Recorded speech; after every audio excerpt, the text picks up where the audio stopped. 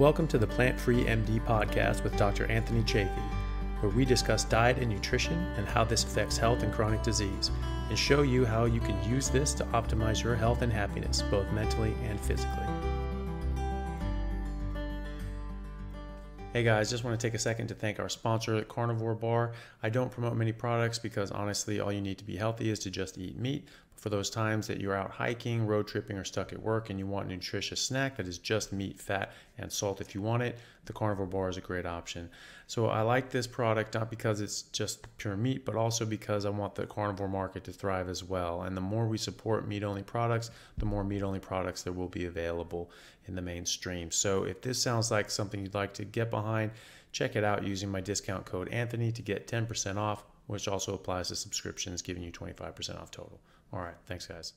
All right. Hello, everyone. This is Dr. Chafee, and I have a very special guest with me today, Joey Schwartz, who's a young man down in UCLA, I believe. Is that right? Yes. Yeah. Who has recently come on to the carnivore diet and has started making his own videos and coming on other people such as Bart K and to talk about the carnivore diet and how it's affected him. Joey, how are you? Thank you for coming on. Thanks so much for having me. Yeah. I'm great. How are you? I'm doing very well, thank you.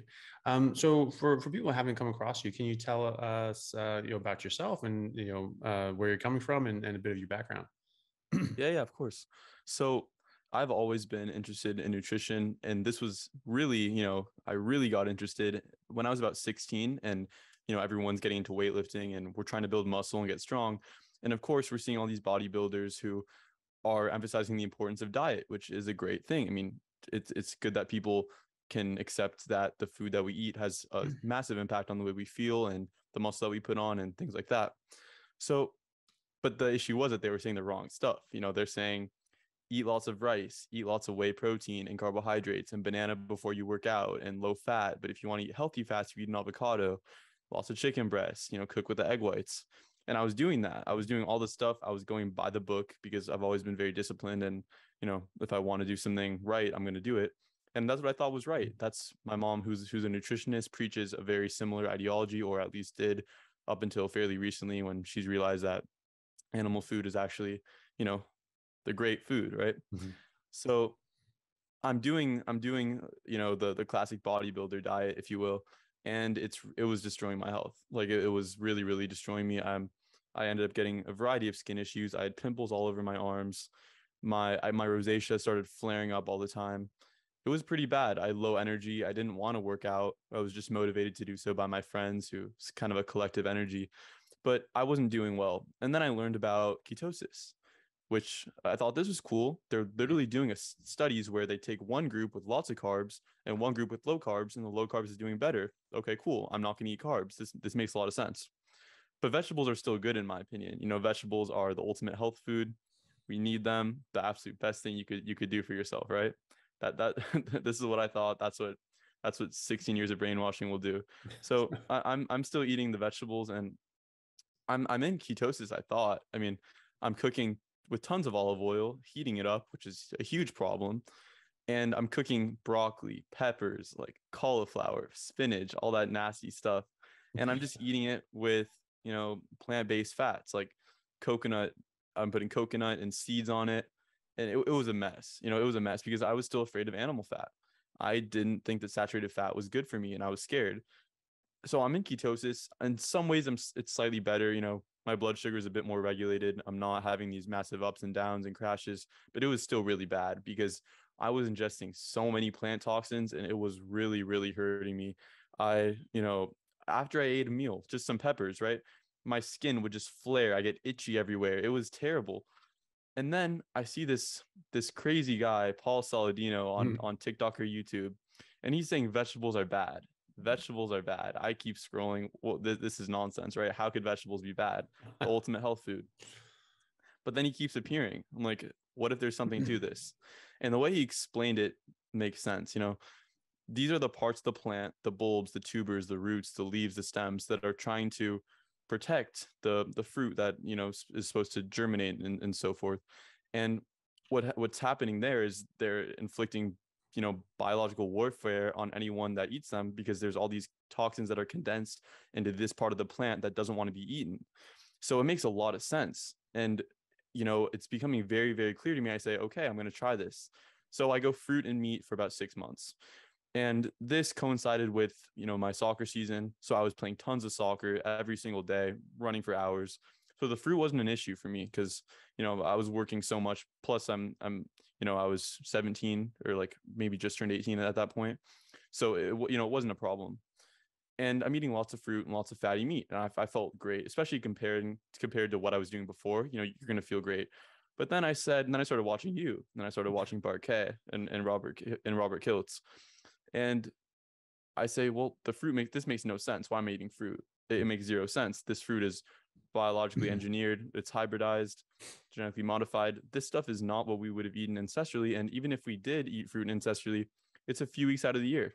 So why am I eating the fruit? Get rid of the fruit. Been pure meat, and I feel better than I ever have before. Awesome, man. Well, how long have you been doing that now? Pure meat. 6 months about. Awesome. How do you feel? Well, I feel amazing. Like it's really incredible. Just a few things that have happened to me. One is sleep. So I'm sure you experienced this well. You're a testament to this because you work so much, I'm sure. And I don't think you could do that if you were eating all the plants. It'd be much more difficult. It's the same thing for me. I can work so long. It's just such a sustained level of energy for such a long period of time. And I'm faster now. I'm stronger. I'm more calm in tough situations. I just everything in my life has improved so much because of this dietary change. I'm less anxious around people. I can talk to people without feeling nervous. It's really had a profound impact on my life that sort of makes me think about how everyone else's lives could be drastically improved if we were to spread this message. And that's what's a huge driving factor for me in doing this. Yeah, well, very cool. And yeah, and I totally agree with that. I've just seen it help so many people, and that's sort of why I started sort of making these, just because it was just I couldn't not say anything, Yeah. because it was just like it was just too obvious, and how much it helped people. And I I really wanted to get more people out there and talking about it and knowing about it. And that's really cool. And so, how long have you been doing videos yourself? About 3 months. About 3 months. Yeah. Yeah, nice. And so how did you, obviously you came across Paul Saladino, and then you came across other people such as myself and Bart K and others. And then what other sort of have you been doing other research as well? Have you been mostly watching videos, or have you been sort of like trying to look online and find studies and sort of ask questions that way as well? Yeah, so I'll tell you how I really started learning about it. In English class, we were given an opportunity to write a persuasive essay about a topic of our choosing, whatever we wanted. Yeah. Keep in mind, my English class, we're in West Los Angeles. Half of them are vegan. My teacher's a vegetarian. And I'm going to write why the carnivore diet is the best way to eat. Yeah. It's the craziest thing in the world. They couldn't believe it. But that's what I did. So I wrote a 50-page essay on why the carnivore diet is optimal for human health. And I really got into every single thing. Yeah, I can send it to you after. But yeah. So I figured, because there's limited studies that actually, take a carnivore. There are no studies, right? Ran RCTs for a carnivore diet. So I had to be creative, right? I need to figure out, how am I going to prove this? And I proved it, I think. What I did was I said, I found a lot of evidence why carbohydrates are bad, what they're associated with, the literature, what carbohydrates do. They increase our blood sugar. High blood sugar manifests as diabetes, advanced glycation end products. It's bad stuff. Carbohydrates do bad things. Okay. That's number one. Ketosis, the benefits of being in ketosis, cycling in and out, but being in ketosis is a good thing. Well, the effects of what the ketones do, RCTs, where you take a group of, ketosis followers, and then carbohydrate eaters, and you compare those. Okay, ketosis wins every time. And then I looked at vegetables. Well, are these things good? No, they're not. There's no evidence that antioxidants are good for us. There's no evidence that increased vegetable consumption that is in the context of ancestral eating is going to be good for us. There's no evidence that any of this stuff is good. And there's actually a lot of evidence that the lectins, the oxalates, the phytoestrogens, the glycoalkaloids, the tannins, all this stuff is really, really bad. You talk about all the carcinogens in Brussels sprouts, 136 or something. Yeah, like 99.9% of the dietary pesticides by weight are naturally made in the plant. And I'm just including all this stuff. And then, of course, I got into, fructose. I got into the fruit argument, why fructose is even worse than glucose. I talked about how our ancestral diet, which I think that's the real kicker. The fact that we've been eating meat for probably 4.5 million years. That's the real kicker, because you look into nature, they eat their natural diet. They don't get our Western illnesses. They don't get diabetes, heart disease, cancer, any of that stuff. But we do, because we've deviated from that. And this makes a lot of sense. So I spent a lot of time talking about why humans are carnivores, things like bioenergetics, things like omega-3 metabolism. There's no omega-3 in plants. It's just ALA, how we're adapted to a high fat diet, things like stomach acidity. That's a good one. We have a really low stomach pH, just the morphology of our gut. We can't get a lot of energy from fiber, chewing, just, the age that babies stop consuming breast milk, stone tools, stable nitrogen 15 isotope testing, all this stuff. We're carnivores.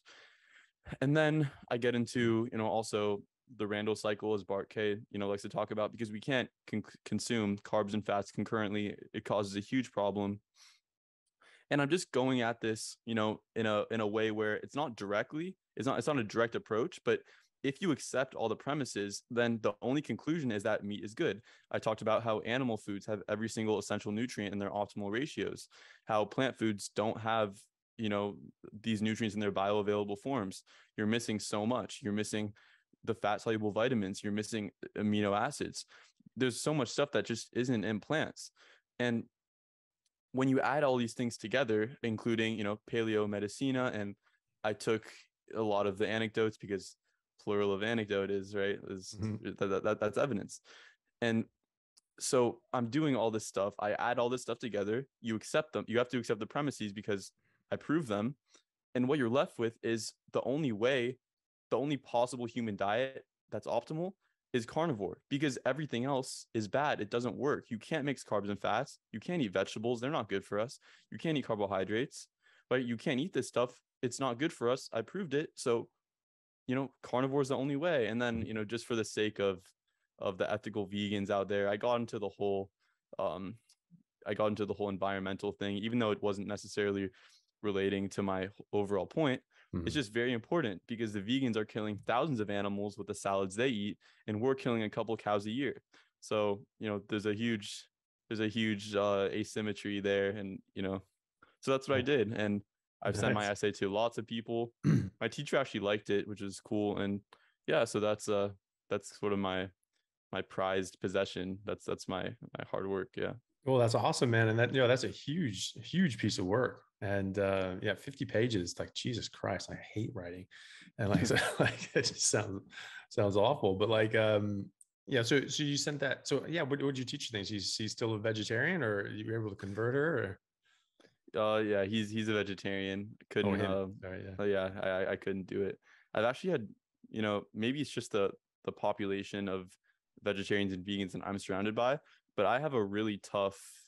It's really difficult for me to convince vegetarians and vegans to go carnivore, or at least start eating more meat, just because I think I'm surrounded by a population of people that are so stuck in their ways. And I've been doing this for such a long time. It's it's tough to see, but I have convinced some people. So that's pretty cool. I've got a couple names that have gone carnivore, and that's a good feeling. So you got to start lining them up on a plaque. Be like, all the ones exactly. that converted down. Yeah. Medals for each person. Yeah, exactly. Yeah. Sorry. So your teacher is a he. I heard vegetarian and English teacher, so I automatically assumed woman. Yeah. So that's my own thing. But like, I mean, I think it's very simple. I think it does come down to that, and I mean, there's evidence that exists outside of a randomized controlled trial, and quite good evidence, and I mean, that's why we use parachutes. There's no randomized controlled trials looking at parachutes. That's something they teach in first year medical school. They're like, hey guys, don't hang your hat on the RCTs. They're like, you come at this from all different directions. And so He was like, "Oh, where's your RCT, X, Y, and Z?" It was like, "Okay, well, I guess you're not using parachutes anymore. Let's go skydiving. Let's see what you do based Yeah. on no RCT." And but it just comes down to the fact that meat's good for you, it provides benefit, it has all the nutrients, and that plants are bad and they cause harm. It's just pretty simple. It's just It like is simple. Yeah. eat the things that's good for you, gives you everything that you need, meat, and don't eat the things that cause harm, plants. And Yeah. so, for me, that's pretty straightforward. And of course, yeah, I mean, I think you outlined things, very well with all the different pieces of evidence that all just tie in to the same conclusion. That humans really are carnivores, and we get a lot of problems when we step outside of that. Who else did you send it to? Did you try to get it published, or what? You should. Yeah, I'm gonna do some things with it.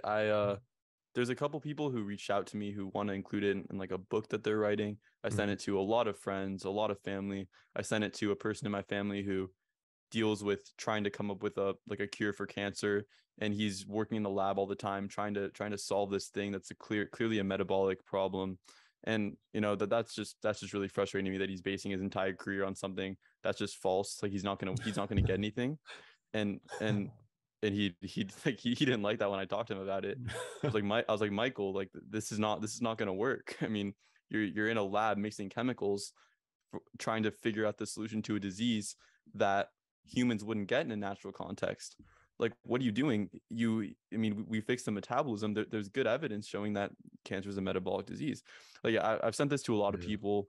The ones that read it don't really have much of a rebuttal, but a lot of times people, they don't want to read it. They don't like to have their minds open in that way because a lot of these doctors, especially a lot of doctors who have been stuck in their ways for a certain period of time, are really hesitant to accept the possibility that something new is better, because then they're conceding to the notion that what they did was wrong, and that's an uncomfortable idea.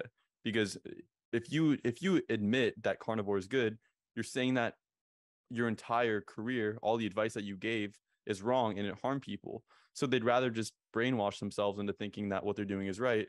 And I think that's what we see a lot. But you know, yeah, it's pretty sad to see, actually. Yeah, no, and yeah, unfortunately, people do have that, their own sort of, hubris in that, and they don't want to admit Yeah. that. There are plenty of examples of that. People like to say, like Richard Dawkins from Oxford, when he argues about, the religion of science and the religion of, theological, church Mm-hmm. religion. He says, in science, we say that, you've disproven me. Thank you, sir. I appreciate this. You've disproven my entire life's work. I commend you, sir. And he talked about this happened at some talk at Oxford at one time.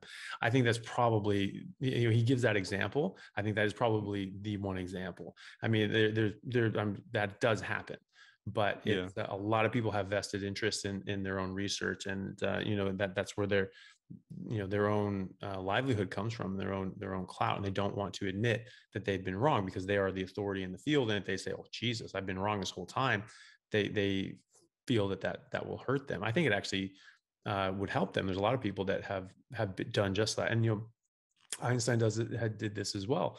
When he had this theory, he published this thing out, and then you go in through experiment, they find something, go, "Yep, that's wrong," throw it out. And so people knew Mm. that he had integrity. So when he really, went saying like, "Hey, no, I really think this is what it is," people would listen to him. And but they say, science advances one funeral at a time, and that's the case, because you get these monoliths in a field, and no one else can go against them, and everyone knows they're wrong, and they're just like, we just got to wait for Dave to die, and then Mm. we can actually like go and actually get this stuff published. Yeah. But you're right though too. When talking about your friend that is looking at cancer. If you're looking at something and you get the diagnosis wrong, and you sort of misunderstand what's causing the problem, you're going to have the wrong solution, right? Yeah.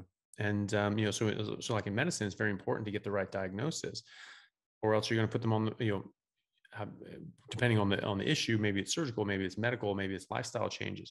Mm. But if you misdiagnose them, then you're going to put them on the treatment for something else, and that A, isn't addressing the problem, and B, could be that treatment could in and of itself cause harm. You're giving Yeah. someone surgery, you do the wrong surgery, and you're like, shit, I just carved this person open, Yeah. and they didn't need it. That's bad, Yeah. and so that's the same thing, when we're looking at these sorts of things. We're saying, oh well, look, I don't ever thought, like, why are these cancer rates just tripled in the last 40 years? Mm. you know why would that be a thing if that's purely genetic? And this is Yeah. something we just have to look at chemically. Mm. It's obviously chemical, but it's from different things besides our genetics. So if you're looking at it in the wrong way, you're going to get the wrong solutions. And if we're addressing something that's environmental, and we're trying to treat that medically, there's going to be a mismatch, and it's not going to be as effective of a treatment, which is why we don't. You have a treatment for cancer. If we knew what was really going on with cancer, then shouldn't there be like very high success rates with these treatments? But quite Yeah. often we don't have that. Some of them do, like a lot, some of the leukemias and things like that. You can blast those things, you get like a 93% 5-year survival. But that's the exception, that's not the rule. And Mm. so and then some things will respond to this chemo, and other ones that seemingly look the same don't. Obviously there's Mm. more going on there. So yeah, you're right. um Yeah. I totally agree, because I think that if we can sort of redefine medicine as, or if we can redefine medicine and come to the conclusion that a lot of these chronic diseases are the product of poor nutrition, if we can establish that, then I think at that point we'll start to realize that the solution may lie not in drugs, but in fixing nutrition, right? And that's where I have mixed thoughts about the vegan message, because all these vegans are out there saying that you're going to fix your heart disease, you're going to fix your diabetes, you're going to fix, this problem and that problem with a vegan animal devoid diet. And when I hear that, I think, well, okay, at least they're acknowledging the importance of nutrition. Because when my grandfather, who has multiple myeloma, went to his oncologist and asked him, what should I eat? He said, it doesn't matter. I trust the drugs. So it doesn't matter what you eat. And so I sent him my carnivore essay, and he's trying to eat more meat, and he's trying to eat less carbs. But again, it's just hard to do that when you've been told the opposite for so long, and he kind of has some regret or second thoughts in his head when he eats meat, and I can tell. But just circling back, if we can accept the idea that eating proper food will reverse some of these issues, I think that's a huge step in the right direction. If we can accept that, if we can look at the evidence and see that cancer, heart disease, all these diabetes, all these things coincide so clearly with the addition of sugar, right? And the addition of seed oils and all this stuff. Well, and it doesn't coincide with saturated fat consumption, then maybe we can sort of start taking the right measures when it comes to fixing these issues. Yeah, I totally agree. And it's just like, if you're, like the analogy I like to make is, like, ancient Rome with lead pipes. They had lead pipes that were getting low grade lead poisoning. And Mm-hmm. so if you're getting lead poisoning, you could get some, lead poisoning makes you sick, makes you unwell. So you could look at that and say, like, well, this is a disease. And you can even check biochemically and look, intracellularly, and see, like, oh, what's going on here? What are these sort of, these changes that we're seeing, and try to find some drugs that, like, upsets some of those, pathological functions. And you could Yeah. spend, billions of dollars doing that, and maybe make, tens of billions of dollars treating this. But, at the end of the day, you're not actually addressing the root cause. And so you can do that, and you can develop a drug that sort of has you die slowly over 40 years. But, at the end of the day, it's just like, you can just remove the exposure to the lead, and have much better results. And Yeah. yeah. Yeah, And I use a similar thing. You mm, know, I talk about how I have a cashew allergy. Well, okay, that kind of sucks. Well, but when am I going to experience the cashew allergy symptoms? Well, I need to eat cashews. If I don't eat cashews, if I avoid the trigger of the problem, then mm, my throat doesn't close up and I don't die. So, I can live a perfectly normal life. I won't experience the negative impacts of that allergy. as long as I don't eat cashews. And it's just, you can tie that into like genetic predispositions where, I've, strong line of heart disease in my family. I have grandparents who died at, I think like 50, no, great grandparents who died at around 50 with heart attacks. And I say, okay, well, a lot of people would think that, I'm just doomed to have a heart attack, right? Well, that would be if I eat the triggers that are going to lead to the buildup of plaque and, behind the arterial walls. Well, I just won't eat carbs then, and I won't get the issue. Like, it's so simple. I mean, the predispositions exist, but you need the triggers to sort of initiate them. Yeah, absolutely. I mean, and that's a fantastic, a point with the cashew allergies. It's just Yeah. like, it's just like, well, I mean, what are you going to do? You have to eat cashews, so I guess you're just going to have to take adrenaline every day. I mean, that's just what you have to do. I mean, you can't just stop eating cashews, just another example of plants trying to kill you, Right. and like, what was I going to say too? Yeah. The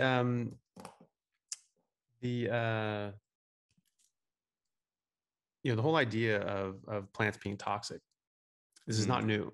This is something that we have known about, since the dawn of time. We have, I mean, since the written word, there have been, writings about, different topics. I mean, we have, Socrates, died from, they killed him by having him drink hemlock. This is a well-established, phenomenon that, certain plants will kill you and cause harm. We've known about nightshades being toxic.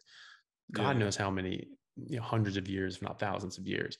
And yet, we've sort of gone backwards from that and convinced ourselves that no, actually plants are really good. We live in the Garden of Eden. It didn't, I thought you knew, that just like every plant here was put here by God, and so that we can just and just eat our fill and get everything. But of course, that's not the case. And people get very they get very taken aback by that concept. But this is very well established. It's like, any introductory botany book will tell you this. Book on horticultures and things like that will all tell you this. And so, I mean, there's tons of books that just tell you about how to identify plants that won't kill you.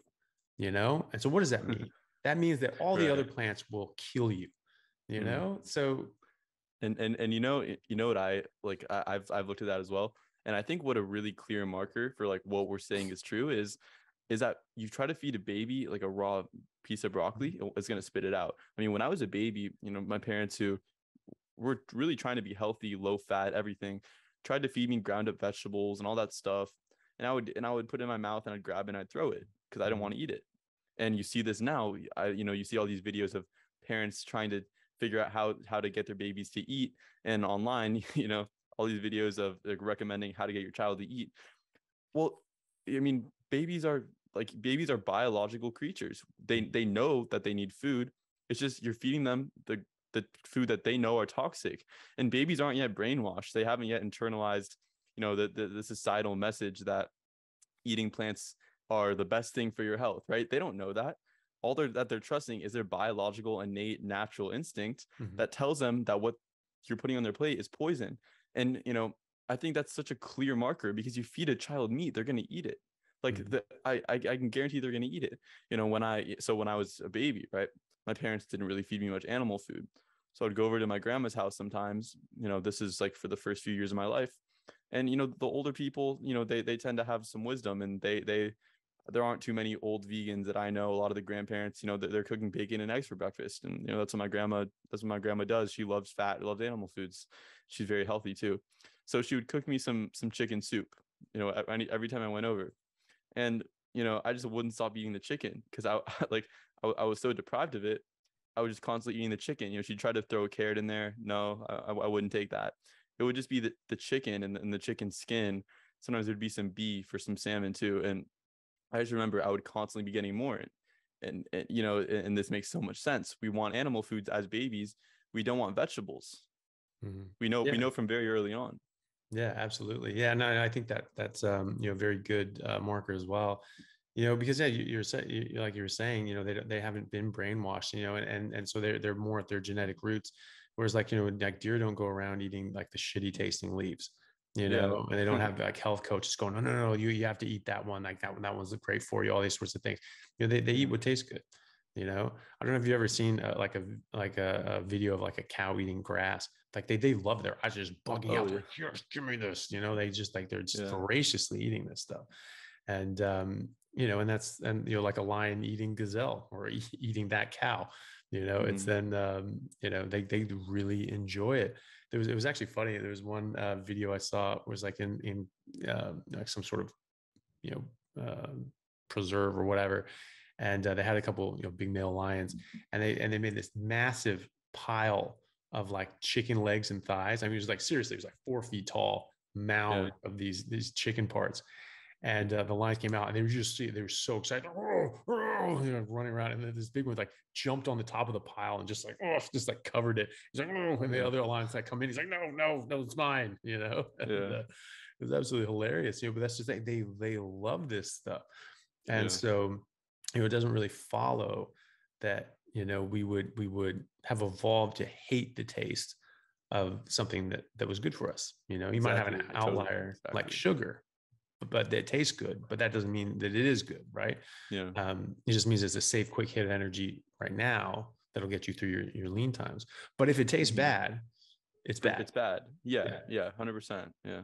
yeah, and yeah. I mean, that's the thing. You know, and that's the thing. You know, Dr. Gundry, who it's he wrote the book The Plant Paradox. I think the man Yeah. himself is a paradox because he wrote this Yeah. entire It's book about how toxic plants are, and then tells you that you need to eat like raw food vegan. It's like, yeah. I don't know. I don't know what went wrong with Gundry. Like mm, I've been trying to conceptualize this because, you know, yeah, I heard you talking about him, and it's kind of hard to fathom. You know, he knows that plants are trying to defend themselves with these toxins. Why would we eat them? I just don't get what's going through his head. I wish I could talk to him. I wish you could talk to him and understand what's going on there, because it doesn't make sense. yeah. From what I understand, it's a religious perspective. So he's a Seventh Day Okay. Adventist. Yeah, Right. Okay. yeah, and So so that's. they eat a lot of dairy, I guess. Do they? I don't know what the Yeah. hell they eat, but yeah, they but you know that's, you know, so he's got his sort of brainwashing from a different direction as well. Yeah. Yeah, and which is funny, you know, because like he's, you know, that is a paradox. You know, he's talking about how toxic plants are, and then he's like, no, no, no, but you still have to eat plants. You know, like what did we just talk about? What did your whole book talk about? And Yeah. but yeah, so yeah, that's the whole thing with the Seventh Day Adventists is that, you know, they thought that like lust and things like that were bad. These are one of the seven deadly sins, and they found that people, you know, were eating meat that they were more lustful, and they wanted to procreate more. Funny enough, that this is how our biology works. You know, being Yeah. healthy and hormonally active, you know, it's just like that's just going to be an urge. Yeah. And Who so would they have found that, thought, right? yeah, and they found that people who are going vegan, plant based, they were able to suppress that. Oh, these lustful urges, they go away. That must be the right way. That must be the pious, good way. And uh, so they started doing that, and they started you know, arguing that this was the most healthy way. And that's the thing too. Loma Linda, like Loma Linda Medical School, I think that's like West LA or something like that. Anyway, it's down in LA area. It Mm. they're like Seventh Day Adventist hospital and medical school, and they put out a lot of studies that really argue for the like a vegan plant-based sort of diet, but it's as bad as industry research, you know what I mean? Like it's, I'm going to believe, you know, you should, you know, suspect their research as much as you should suspect, you know, research coming out from Coca-Cola saying that, you know, their product isn't bad for you. You know, like it's like they have a bias, you know, and Yeah. unfortunately Gundry has that bias, whether he realizes it or not, whether that's a conscious bias or not. He seems to be a part of that. Now I haven't spoken to him myself, but it does seem like that. I think hopefully get him one day, you know, because he knows he's right there. He's on the He's precipice, close. you Yeah. know, and but yeah, it hasn't quite gotten there. But you keep going as far as you're debating vegans, because you know I think that trying to get one of these guys to read a 50-page essay might be a difficult task. Yeah. But you know, but when you're going back and forth, and you clearly, if you can write a 50-page paper on this, then you know what you're talking about. Um, they'll say, well, what about this and what about this, and you'll have answers for them, and you'll be able to just fire right back. You'll find that eventually you'll start being able to figure out how to talk to people and talk them into that. I've been fortunate in that. Like I have like 100% kill rate on Yeah, converting vegans. it's awesome. And it's funny, and and doctors and researchers and nutritionists as well, if they'll engage. That's the caveat. Not everyone will engage, but even when they do, even with if they're engaging in sort of an aggressive, like, you're wrong and here's how, if at least they'll listen to the response, you can get them, because at least they're taking part in the Yeah. discussion. Yeah, well, so I'm going to UCLA. I'm an incoming freshman, and I had to figure out something with the meal plan. So, I'm not going to eat like the garbage stuff that they have there. So I talked to the nutritionist, got in a call with her, and I wanted to try to just get them to do meat. They have some eggs, they have like hard-boiled eggs, they have bacon, but I was going to see if they can cook their meat just in something besides canola oil, or just in butter. I was going to try to find some options. And I didn't go into it with hopes of necessarily having a debate. That's what it turned into, because she was so offended by the idea that I was eating only meat. I mean, she like, it was like she was having a heart attack. I mean, she couldn't believe it. And she's like, so why do you eat only meat? And I Because I'm not explained, retarded. So I explain it, and we're just going point for point. And I say, if you can name one thing that's essential that meat doesn't have, like I will go vegetarian. Like, I'll do whatever what you want me to do. and she says fiber. And she says fiber, and I was like, okay, well, why am I even engaging in this at this point? I mean, this woman went to school for 8 years to tell me that fiber is an essential nutrient. I mean, it was the craziest thing in the world. And then we're going back and forth, and she's talking about blue zones, and she doesn't know what she's talking about. She thinks that the Okinawans don't eat pork, and she thinks that the Mediterranean diet isn't revolving around meat, and she thinks that, and I even told her that in the Loma Linda study, which I looked at, the population of people that did the best are the ones who ate the most animal food, right? It's like literally a direct correlation if you actually read the study. She said, well, I was a head nutrition advisor at Kaiser, and I did this for so long, and I read the studies, and you don't know what you're talking about. And think about how many people you hurt during that time if you got it this wrong. Yeah, I know. And yeah, so we're continuing to go back and forth, and she says, well, what's wrong with vegetables? I mean, vegetables are so great. And I said, well, vegetables are, they're trying to kill you. And I explained why. She says, but they have a lot of good things too. And it was just so much ignorance in the conversation. Anything that vegetables have that we need is in meat, and you get it without all the toxins.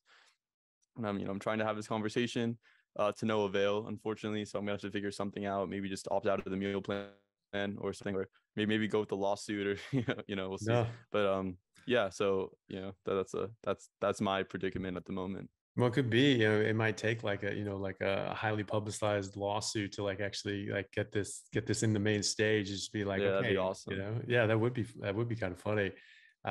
Yeah, I think you're maybe a bit behind the 8 ball, just because you are younger, and you haven't you don't have the letters behind your name and things like that. um it helps and it doesn't. Some people, like, you'll find out what I do, and they'll just be like, I can't believe you're a doctor, what the hell is going on? I mean, they'll just get offended that I'm saying these sorts of things. But at the end of the day, I have been doing this for a long time, and I have, and I and I have sort of studied this at a professional level. And so, some it does carry a bit of weight. And when you're in a consultation with someone and you're talking to them, it's like, wow, my doctor told me this, like, it actually does help in just having a bit of weight. So, like, unfortunately, you're sort of behind the 8 ball, but at the same time, definitely. it'll help you, because you will have to work harder. And so you'll have to like hone your arguments, and really be on top of the facts, and really be on top of the discussion, because otherwise they're not going to give it to you. They're not going to give you any freebies. So I think that's probably good in that sense as well. Yeah, I mean, it definitely forces me to know, because a lot of the doctors, even my own personal doctor that I go to, I thought it would be funny if I asked him what cholesterol is, because I had to get, my blood done. My parents wanted to make sure I wasn't dying or anything. So we got the blood done, and it was totally fine, just high LDL, which is, you would expect. Good. Yeah. And so he said, oh, this is fantastic, except your LDL is a bit high. And I said, can you tell me, what cholesterol is? Because, I wanted to see if he knew. And of course he didn't know. So he didn't realize that LDL, the thing that's distributing the cholesterol to all the tissues in the body, which is cholesterol is so important. I mean, it's a precursor to our sex hormones. It makes up all the cell membranes. It helps us synthesize vitamin D. I mean, this stuff is really, really good. And he didn't realize that the thing that moves it around is also really good. So, again, doctors have this ability to sort of circumvent learning the knowledge because they have the letters. And so yeah, I mean, on one hand, it's definitely true. I need to know what I'm talking about, or else I will be just dismissed that much faster. If I don't know what I'm talking about, I mean, I'm done, finished. Yeah. Well, yeah, and you're right there too. Doctors can. Well, I think anyone who's very educated and knowledgeable in certain areas, they can fool themselves into thinking that they're knowledgeable about all areas. But it is a bit concerning that doctors aren't as knowledgeable about their own damn field, so, but because they're a doctor, well, obviously obviously I know what it is, and they can convince themselves well, obviously I know what this is. I'm a doctor. I've been doing this for 30 years, and then, and it takes, someone, an 18-year-old who's never gone to medical school to point out that you actually don't know what you're talking about. And, that's hard for people to hear.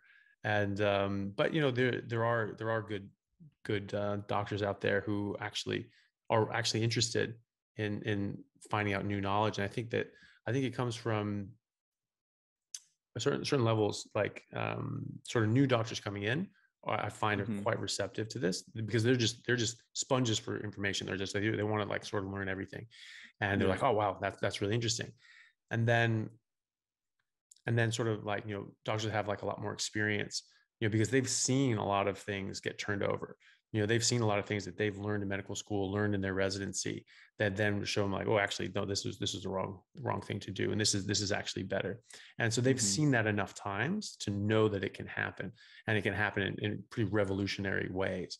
And as one of the professors of neurosurgery here was talking about, there's a different, there's when our ideas and understanding of medicine change, they can be an evolutionary change. It's just our understanding sort of develops and we grow and change with that, or they can be revolutionary. You completely change directions, and so when you've seen enough revolutions, and he was talking about specifically about clipping aneurysms, so taking off a chunk of the skull, going in there, putting a clip outside of an aneurysm on a blood vessel, on an artery, and stopping it that way, versus now we go through endovascularly and put a bunch of coils and stop it up from the inside. That was revolutionary. And you see a lot of friction. See a lot of people have their entire careers revolved around this. They're like, what the hell are you doing? Absolutely not. And so there's a big fight. There's a big fight about what you do, clipping versus coiling. And now the answer is obvious. Coiling is for by and large, for most aneurysms, is by far and away the right way to go. There's still an argument in some, for MCA aneurysms, but there really isn't an argument for other ones. And so he was saying, looking back, it's very obvious that this was a benefit, to be able to do this, but it takes sort of a revolution to get that. So right now I think we're starting that way. And so you talk to a doctor about that, it is revolutionary to them. And so if the doctor's sort of seen enough of those revolutions happen and realize it, looking back, they're what were we really arguing about in the first place? This is very obvious. They're going to be much more open-minded to, these new revolutionary ideas that could be very different from what they think. So I find that those guys are pretty receptive as well. And if they give a shit at all. I mean, some people don't. Some people just don't care. They've got other things on their plate. But and then there's some that are really focused on their exams, and they're just they're no, this is what it is, and it was in the book, so that's what it is. And because that's all that matters to them is being able to replicate the information out of a book so that they can pass this test and become, an attending. So for them, it's just like, if it's in the book, that's gospel, and so they sometimes Really? they get sort of stuck in that, but not all of them. But I see some of the Yeah. ones like do that.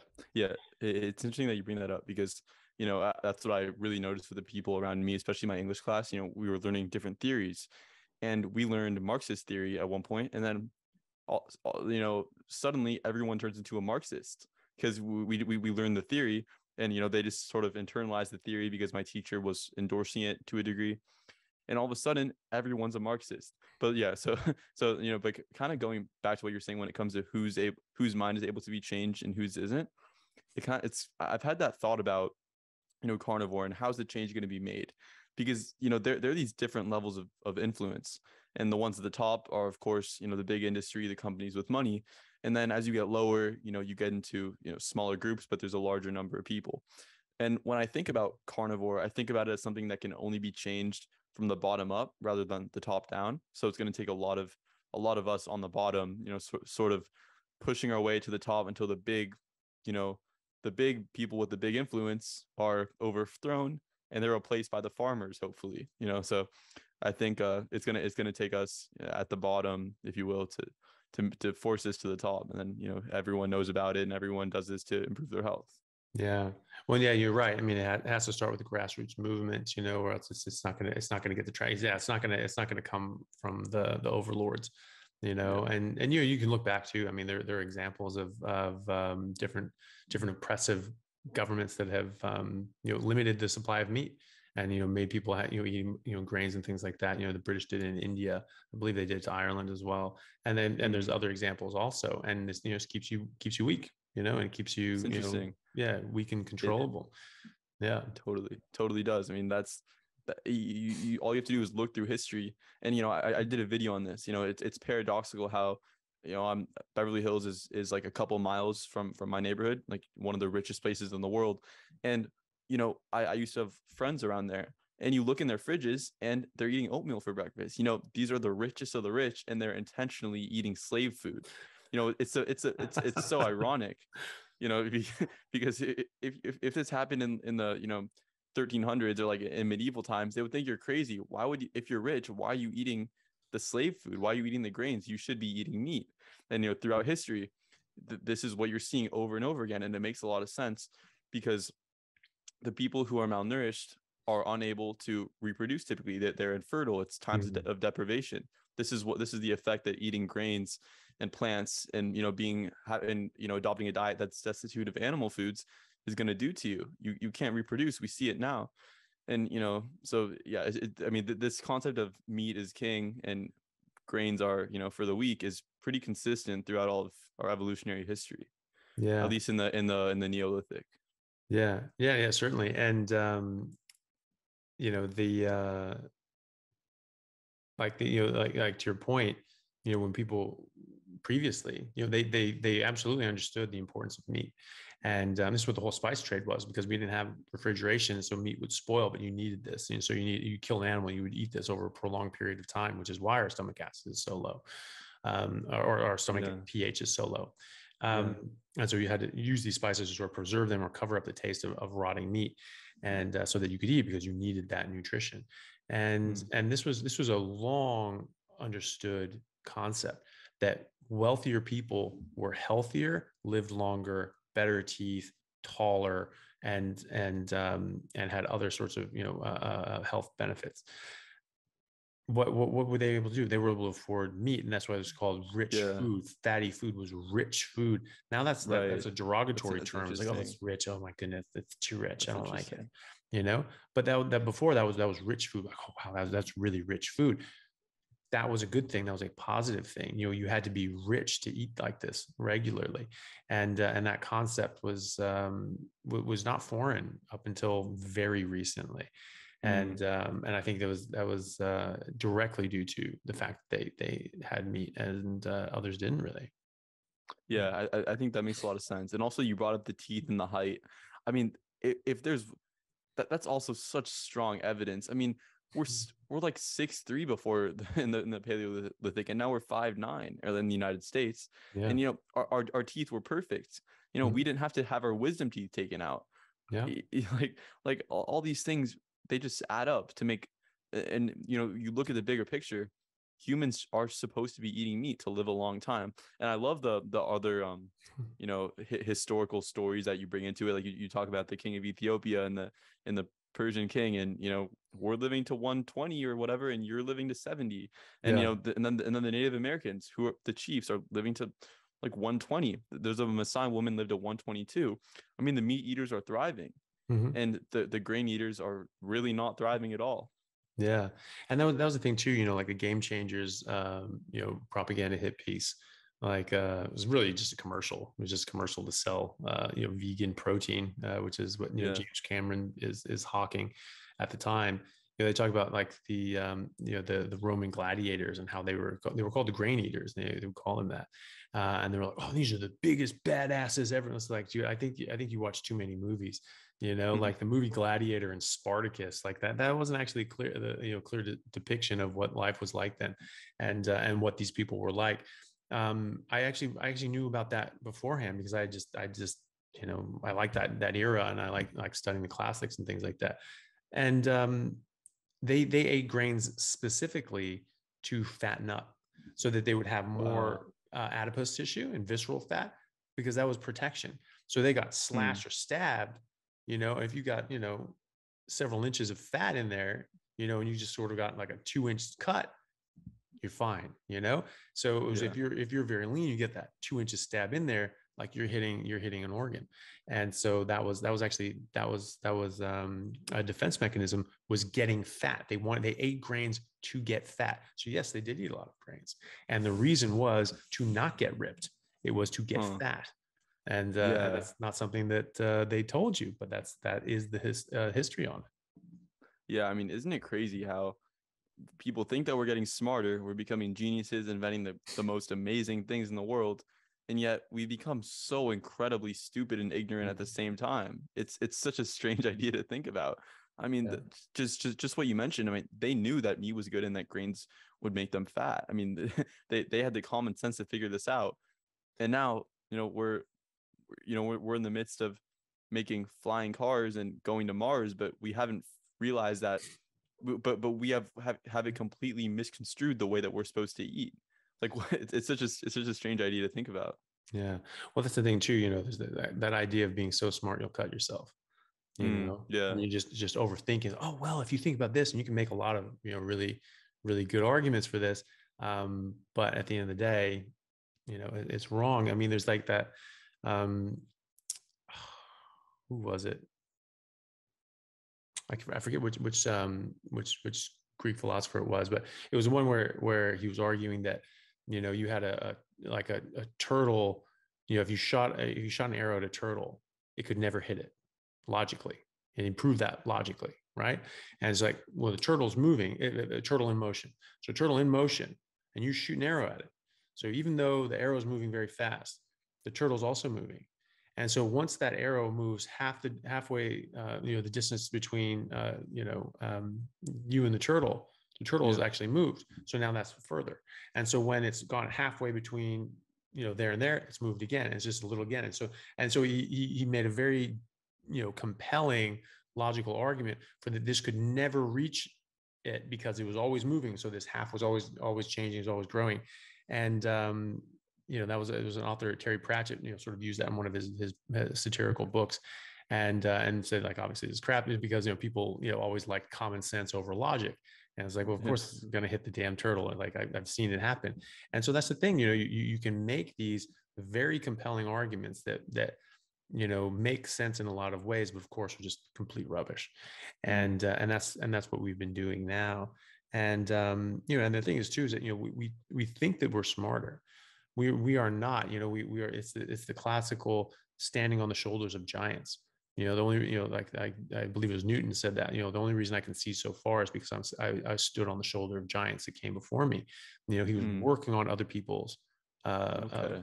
working on other people's work and their publications, and because of that he was able to build on that. And that's Mm. what we're doing. People have just incrementally built up. And this is why we're so successful, is because we've been able to pass down knowledge generationally, and we can look back 4,000 years and read, Gilgamesh, and, read Sophocles, and we know that, like, the work of Archimedes, he made a goddamn steam engine, thousands of years ago. And that still pisses me off. Like, he was, they basically were just basically supporting this guy. Like, you just do your thing. City's going to support you. You just work and invent things, like, because you're awesome. And then it was like a Roman soldier came in and, like, told him to stop working. He's like, yeah, get bent. And the guy's just like, right, bang, just stabbed him. Like, yeah, you do what you're told or you die. And they killed this guy, this mega genius of like just astronomical proportions, had a goddamn steam engine. I mean, you imagine, like, having the Industrial Revolution 2,000 years early. Oh my Yeah, God. We'd probably, maybe we'd be dead maybe by now, but well, it could be, yeah. But, like, I mean, it'd be Star Trek, right? I mean, Star Trek's like, 2600 or whatever. That's when it's like set. Yeah. So this would be equivalent of, like, 3600 or more, really. Like, 4200, and that's how much we would have advanced in that time. But that's the thing. We are learning from other people. How the whole Renaissance came from just rediscovering things that people already knew about, 1500, 2000 years earlier, and sort of rediscovering that and sort of learning on it. And most of the books and most of the writings of that time are gone. Like Sophocles, we only have 7 of his plays, but we know from other writings that he wrote something like over 170. Wow. And, like, there was a competition every year in Greece, where or Athens or whatever, and where it was just, you write plays, and they write this, like, sort of like 3 plays, and that would be your package set, and they sort of vote on who would get it. He won that competition. It was a yearly competition. He won that something like 29 times, and so that's amazing, right? And we only have 7 of these damn things, but they're amazing. And that's where we get, like Oedipus Rex and Ajax and other of these very, very famous, stories. And, now we're it took, people were learning in the Renaissance what these guys knew 2,000 years earlier. And so, that's really sort of curtailed advancement. But that's the thing, you have to build on these other people. And then exactly, we get, so sharp, we'll cut ourselves, and we overthink things, and it just doesn't work out well. And no, I don't think we were smarter. The people, we have a lot of technology, we have a lot of things out there, and we have a lot of people thinking all the time and doing things and being productive, but it actually allows us to be a lot dumber, because when they didn't have when we didn't have all this technology, you had to do a lot more with a lot less. And there's sort of a record of when the written word was first discovered, was first thought up in ancient Greece. There were a lot of people that were saying, this is a bad idea. This is going to ruin things. Like, we shouldn't be writing things down, because that will ruin our memories. Like, right now, you have to have a perfect memory. These guys all had, like, eidetic memories. Like, they had perfect memories. And so they were like, you can't do that, because they had to have perfect memories. I mean, think about the Iliad and the Odyssey. This was like, I think it was like hexameter. Anyway, I forget the metric of the verse, but this was a very complex poem, very, very sophisticated, poetic composition, and it's thousands of pages long. The Iliad and the Odyssey. So they're each hundreds of pages, and so maybe not thousands. And so they were oral tradition. These were passed down orally. So you had to be able to be word perfect in extremely complex, linguistically complex verse for hundreds and hundreds and hundreds of pages. That's the only reason that it exists. And then eventually someone said, okay, let's write it down.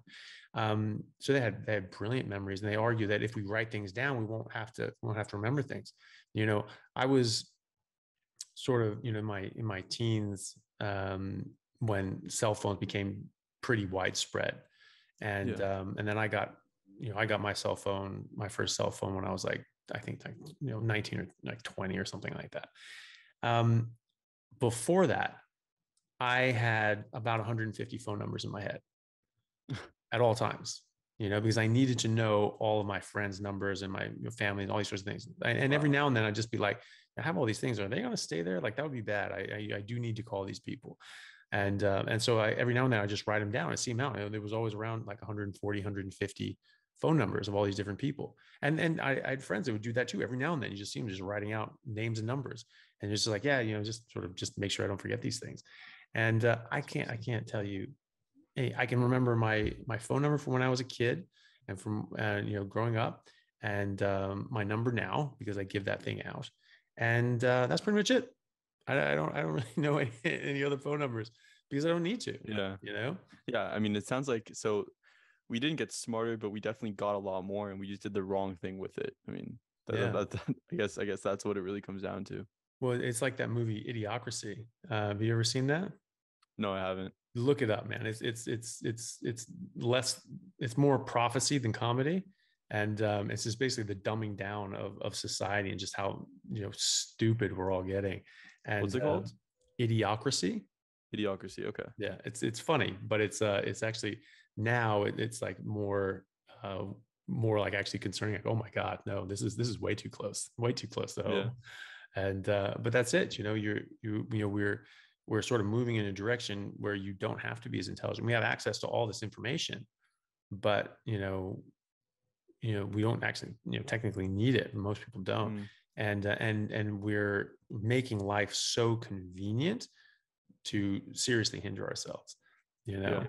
And so it's so people they don't have to do as much, and so they don't. They don't have to work as hard. They don't have to figure these things out and live, because everyone's living pretty blessed lives, at least in the Western countries. You go to Bangladesh, it's not the same thing. Go to Sierra Leone, very different world. I mean, honestly, I mean, the ease at which we can evade conflict and just get out of tough situations is so problematic, and it's so dangerous because it's so inconsistent with our past. I mean, if you're sad, there was one point where I suffered a really, really bad ankle injury in the middle of my like senior year season, and I was really upset about it. So I talked to someone, and what they said was, this is a time where you need to just relax, take care of yourself, go sit down and watch some Netflix and eat some ice cream.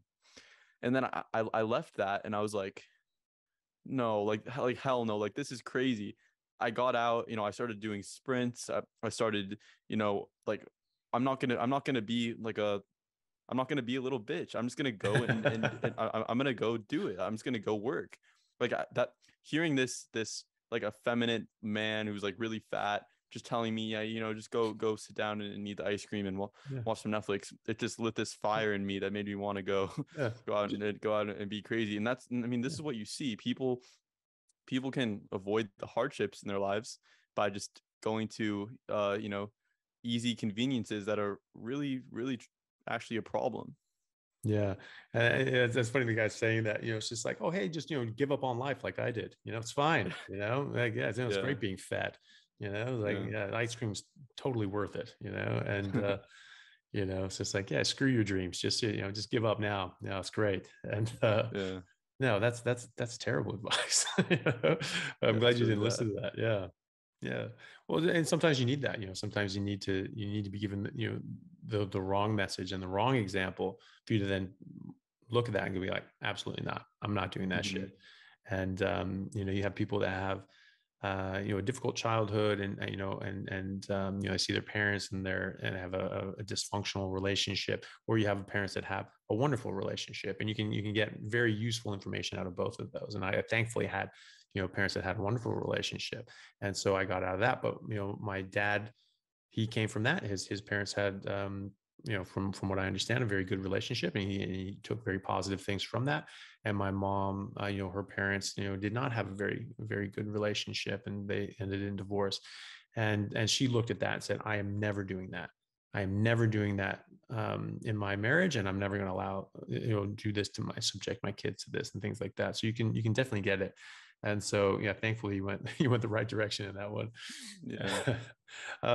So how does this affect you? Like, with other people your age and when you're going out and like socially, because a lot of people, they get very concerned about going carnivore because they think, well, what am I going to do when I go out and I go to dinner, when I go, drinks, or I'm around other people? I mean, what do I do with like, just the social pressure of conforming to the norm? Like, how has that affected you? Have you noticed really any problem with that?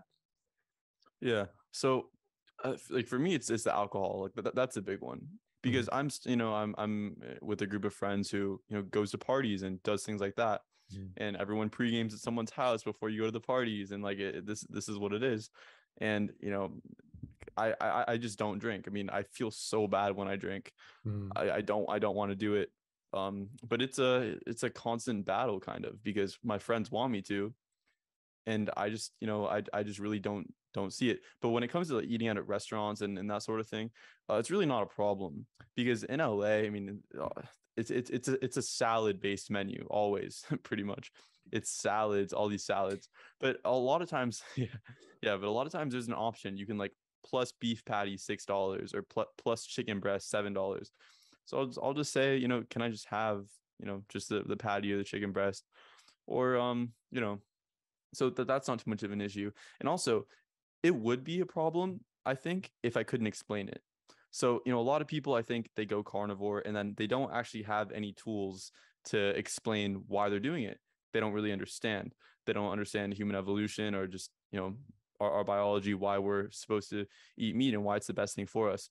But I do. So when someone questions me, I'm pretty well equipped to answer the question. So it's not really a problem for me anymore. Plus, I love when someone challenges it because it just gives me the chance to explain why they're wrong. And just and tee off on and them. yeah, oh yeah, it's awesome. I actually I'm kind of feeding off of it almost, like someone like I was once at like this girl who I was with.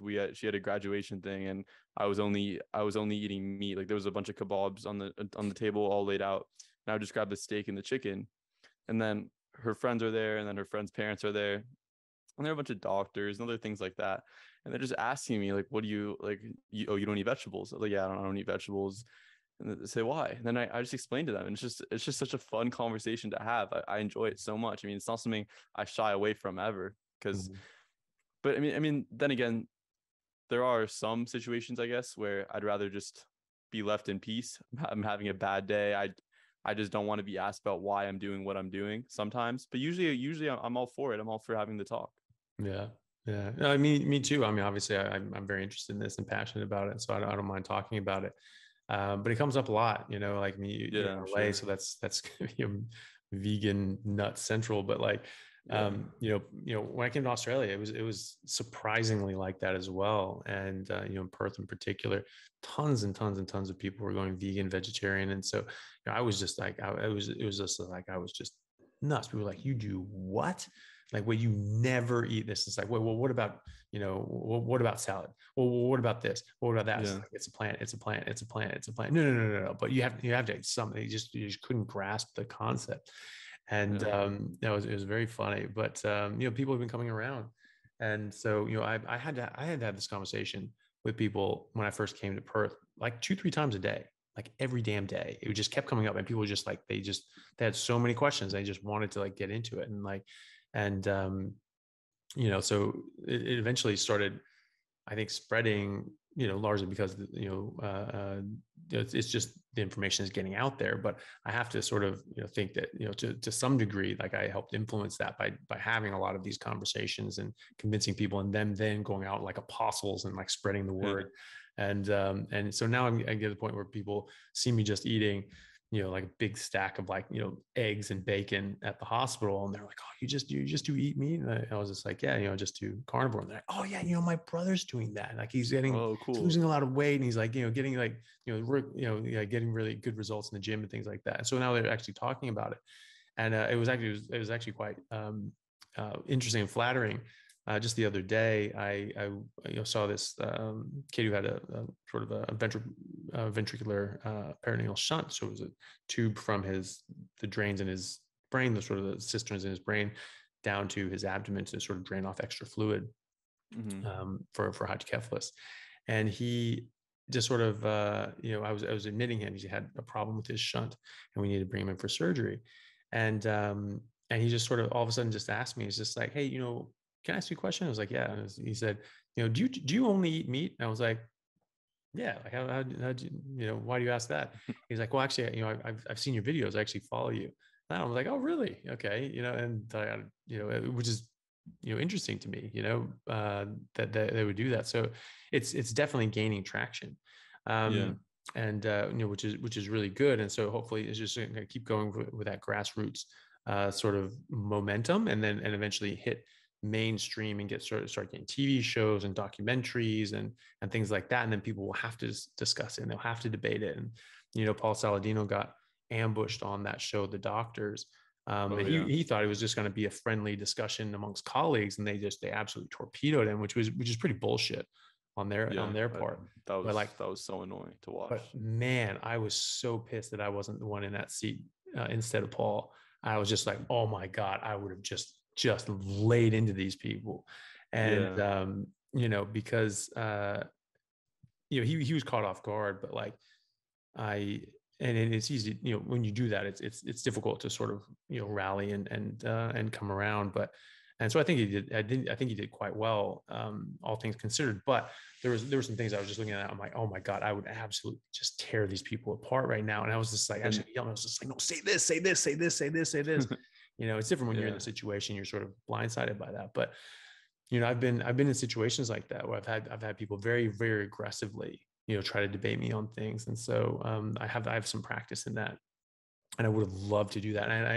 And that was sort of one of the things that when I've been doing this, sort of thinking, I was just like, God, I'd really like to get to the point where, I'm recognized enough that someone tries that shit on me and tries to pull me in and ambush me. I was like, oh my God, I would just love it. And again, they would not see what was coming on that one. I have this idea at UCLA, like remember the epicenter of all vegans, right? Yeah. There's this thing called Brew and Walk where everybody walks their classes. It's like one of the most populated places on campus. And I was thinking one day, maybe like once I'm big enough to, that this would be really, really funny. I put a sign that says like veganism is stupid, change my mind. Yeah. And I just sit there and do one of those conversations with like, I think Earthling Ed does it about veganism. Why aren't you vegan yet? Change my, like, something like that. Yeah. And I think how funny would that be if I'm in the place where vegans congregate and I'm saying veganism, I'm going to make an argument why veganism is the dumbest thing you could do. Yeah. And I'll be, with all these just screaming, frantic, blue-haired, crazy people saying, veganism is the best thing. Like, I think that'd be awesome. So. Yeah. Well, yeah. And you say, or was it like veganism is bad for your health? Change my mind, you know? And, keep it on your terms, right? You're just talking about health, because they're going to go the environment, the ethics, and this, that, and the other. And you can argue all those things, but health is a big one. But yeah, but just keep them boxed in. That's always the trick in debating these guys is they'll try to shift. They'll get red herrings and they'll try to shift the conversation and distract. Be like, no, we're just talking about this. We're going to stay on topic. So and so say, well, what about this and what about the environment? What about ethically and all this sort of things? Like, okay, well, those are very important things that definitely deserve being discussed. But right now we're just talking about nutrition, just talking about just from a nutritional standpoint, what is the best thing for humans to eat. And so, and it just keeps them back on track. And so they can't squirrel away before the situation is settled. And so then they'll eventually get to the point, if you keep them on task, they'll eventually go like, okay, all right, well, I agree with you, like nutritionally, I guess is the best thing for us, but environmentally, okay, great. Once they concede that, then you can move on to the next one. That's a great way to go about it. I like that a lot. Very important. Yeah. And so if you do this, just make sure it's just like, veganism sucks, then it's 1,000 different directions they can come from. Right. Yeah. Right. But if you say veganism is bad for your health, well, then they have to stay on track, and then they start talking about, environment. It's like, well, no, we're just talking about bad for your health. Bad for your health. We can do the environment after, once we establish this. That's it. Like, I'll be back next week and we'll have veganism bad for the environment. But right now, it's veganism bad for your health, and that keeps them on track. And you'll find that's that they sort of have to concede these points. And then you get to the environmental part, and it's like, okay, well, the environment, like, great, okay, let's talk about the environment. And then you start winning that argument, and they start looking for escape routes as well. Like, well, but ethically, like, okay, well, yeah, I understand. We need to talk about that, but right now we're talking about the environment. And they go, okay, all right, so environmentally, sure, but now what